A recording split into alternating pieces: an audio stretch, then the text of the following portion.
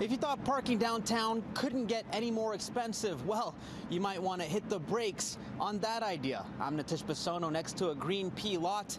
The Toronto Parking Authority wants to increase the hourly rates to lots like this, as well as on-street parking in some parts of the city. It's all part of a new proposal, and if they get it approved, that means you could be paying more sooner rather than later.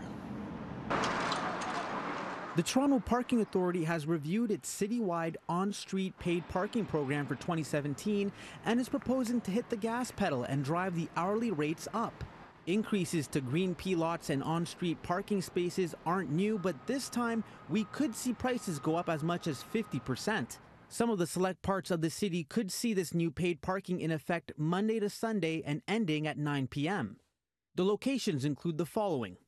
And among those are College Street and Danforth Avenue, areas that know all too well about parking troubles. The construction, as you know, has been happening on the south side of the street, and now it's going to be coming back to the north side. To be implementing the price increase in conjunction with that, I just think it's like almost salt in the wounds. Ben Swirsky is the co-owner of Alchemy, which just opened its doors a month ago.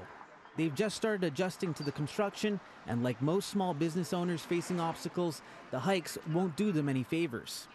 I would wish the, provincial government may give the city more money so they don't have to charge extra for parking and those kind of deals. But right now we gotta do what we gotta do. We reached out to the Toronto Parking Authority for comment on this proposal. They didn't have anyone available to speak to us. We did, however, reach out to one city councillor who says the increases are justified. He says each neighborhood should be treated equally and that the review reflects the areas with a growing demand. He says some of the streets haven't seen an increase in years.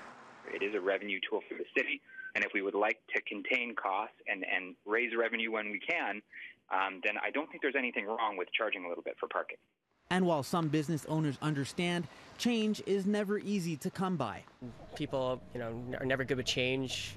The rates before, whether or not they were reasonable or not, one can debate that. But I think just the increase in general is not going to help, at least us.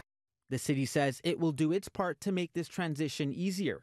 We've also been in active discussions with the TPA about what can we do to phase this in over time so that there's a bit more time where the businesses are recovering from the construction period.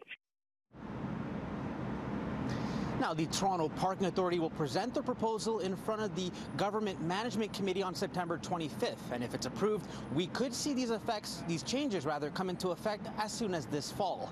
Natish Basono, City News.